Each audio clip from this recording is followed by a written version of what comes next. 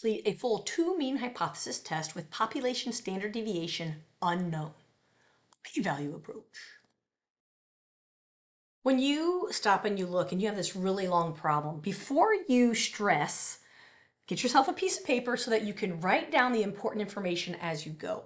It will help you keep things organized and lower your stress level as you work through the problem.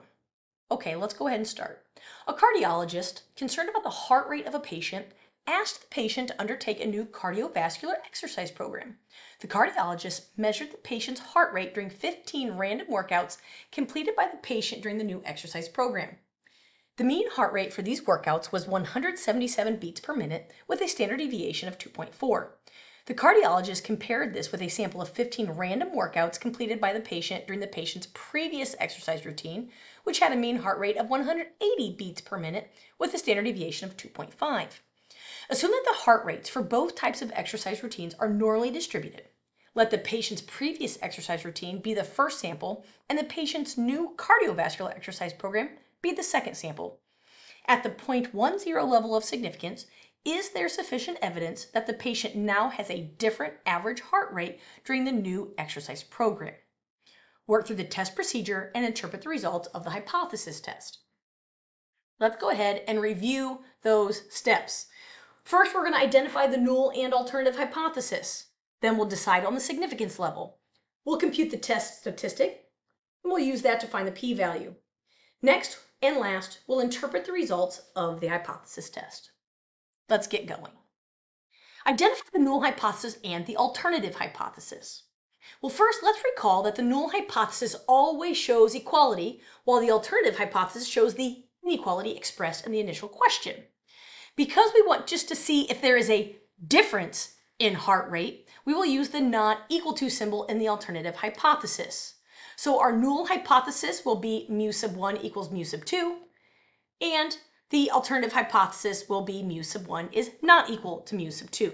Remembering that the first sample is the old exercise program, whereas the new sample is the cardiovascular exercise program.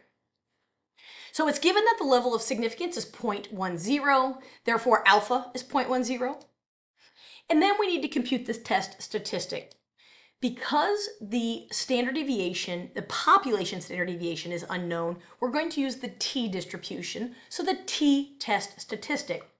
It's always good to know what formula you're using before you just start throwing in numbers. We also want to identify the given values and label them appropriately.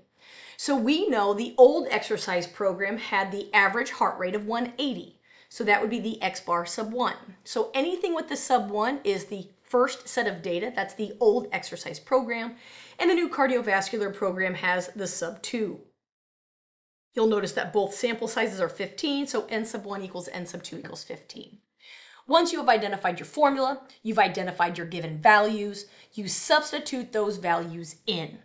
Please make sure when you're using a calculator to use parentheses, make sure you're following the order of operations so that you don't end up with a number that doesn't make sense. Here, we find out our test statistic is 3.35. Now I can use that test statistic to find the p-value. So using the table to find the p-value, first we need to identify the degree of freedom to find the p-value.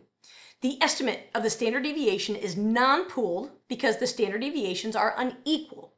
Since the estimate of the standard deviation is non-pooled, the conservative approach to calculate the degrees of freedom is to use the smaller of n sub 1 minus 1 and n sub 2 minus 1.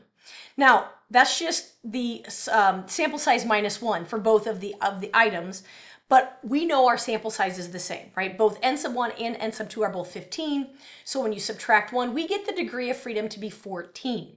So using the t-distribution table, we go down to the degree of freedom label, line of 14, and then we're using our test statistic of 3.35. So 3.35 is all the way to the right, right? It's off the table. It falls to the right of the rightmost number of 2.977. Therefore, You'll notice the p-values continue to get smaller as you move to the right in the table.